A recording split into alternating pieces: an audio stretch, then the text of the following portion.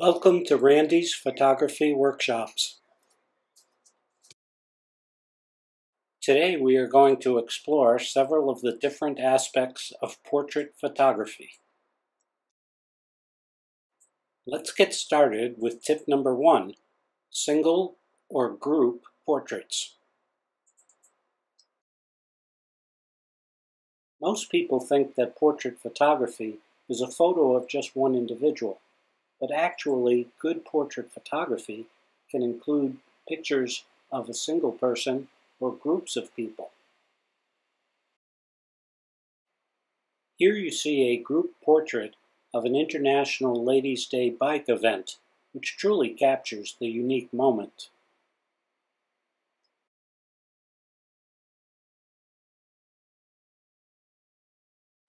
So what are the various aspects of good photography that you want to incorporate into your portrait work?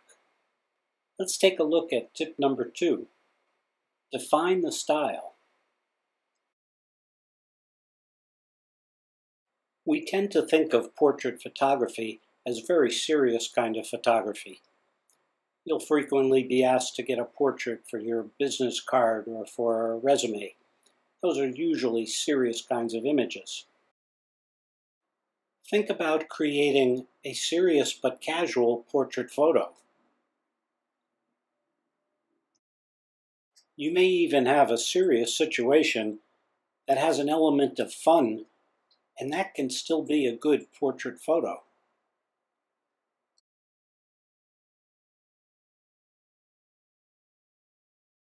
I encourage people to lean towards an artistic portrait style.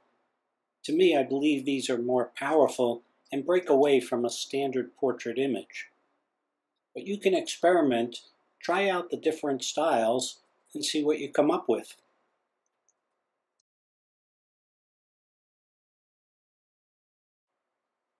Tip number 3, location and backgrounds. Two important elements that make up any good portrait photo. Everyone cannot be expected to have a professional photography studio, but that doesn't stop you from taking good portrait photos. You can take a portrait photo on the spot using any particular situation or occurrence and still turn it into a good image.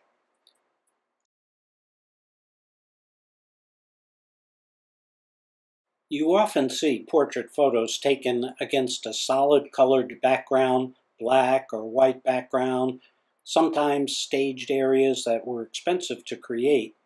But there's nothing that stops you from being creative and improvising. In the photo above, I used the ship that was in the background, had everybody stand in front of that, and that created the background that I wanted. Tip number 4, lighting considerations. Expensive flash units or studio lights are wonderful tools to have, but for the average person, the basic flash on your camera and natural light are two of your powerful lighting tools. Next time you take portrait photos, challenge yourself not to use your flash. Just use natural light. That may be the light from ceiling fixtures, it may be light filtering in through a window, it may be bright sunlight. See how good you can do your portrait photos just using natural light. This natural light portrait of Arizona's remarkable sculptor and artist, Bruce Law, complements the work that he did with natural materials.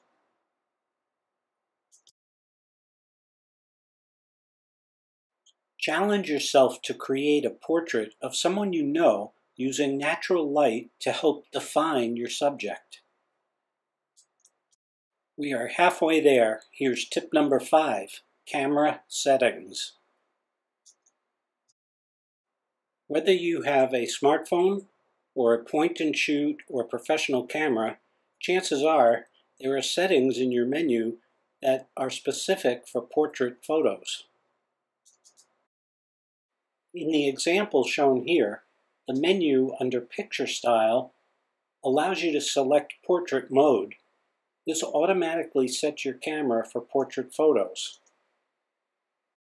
What this means is your camera will crop the image to meet what it thinks should be a standard portrait image, and it will adjust to the lighting conditions as well. Another menu item you'll probably have on your camera is red eye reduction. This is very useful in eliminating that nasty glare that you get from flash firing into somebody's eyes. Let's move along into tip number 6, posing versus candids. Taking the time to pose your subjects can dramatically improve your pictures. Most of the time, you just grab your camera, snap off some quick candid shots, and you hope for the best. Next time you start taking your pictures, think about posing your subjects. That will help in creating new and artistic images. Those candid moments will always be invaluable, but try to mix it up a little bit and do some posing. Part of my goal today is just to inspire you. When I was just 10 years old, the very famous photographer Diane Arbus snapped this picture of me and my dance partner, Mary Ellen Cleary. It was so inspirational that I picked up a camera that year and literally started taking pictures at the age of 10. So I hope I can inspire you today. Okay, tip number 7, color and black and white. Everybody has a different opinion about color versus black and white photos. This portrait is just naturally vibrant because of the colored ribbons. I believe that most of you would agree black and white just doesn't work for this particular image. An easy solution is to shoot in color and then make duplicates of those same images in black and white. Compare the two and pick the one you really like. If your goal might be to exhibit your artwork, just remember that the art world tends to lean towards black and white as being the only artistic style of photography. I do not agree. As I've shown, I believe color and black and white both have appropriate applications. Let's move into tip number 8, makeup, hair, nails. My advice here is pretty straightforward. If you want better looking portrait photos, make sure that your subject has applied extra makeup, taken care of their hair, and applied a fresh coat of nail polish. This applies to men as well. A small amount of makeup could dramatically improve their photos. If your selected poses are going to incorporate the hands, then carefully manicured nails with good polish, either colored or clear, will make a striking difference to your finished pictures. A great trick to ending up with fantastic portrait photos is to encourage your family and friends to go out and see their hairstylist, go to a makeup artist, go to the manicurist.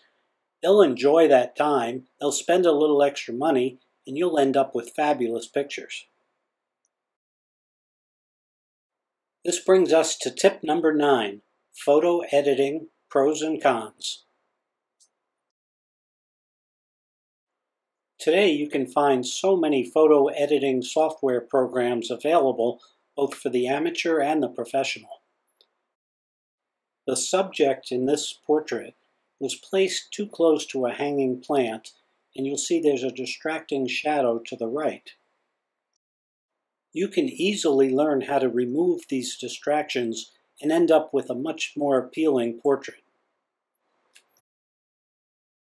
Your average portrait photo subject will almost never have that perfect skin complexion that we've been conditioned to see in magazines and TV commercials. While I prefer a more natural look in the photos I shoot, You may want to experiment with some of the skin softening software programs that are available. Here is the final tip number 10. The subject is everything. Remind yourself every time you do portrait photos that your subject truly is the star of the show. What can you offer as a photographer to make that subject feel special, to capture something unique in the moment? Maybe it's a different location, a special background, a tricky lighting effect. Experiment, have fun. You have the opportunity to create a singular moment in time that can last forever.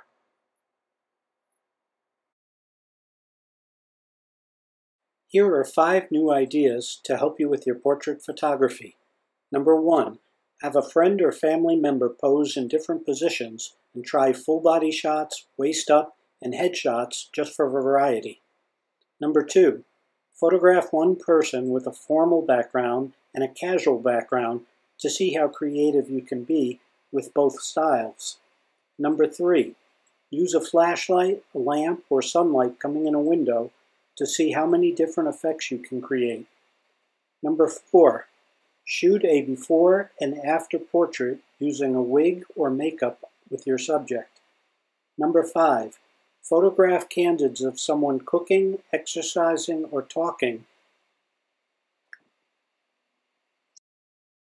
Thank you for participating in my photography workshop. My name is Randy Anagnostis, and I hope you'll join me again in the future.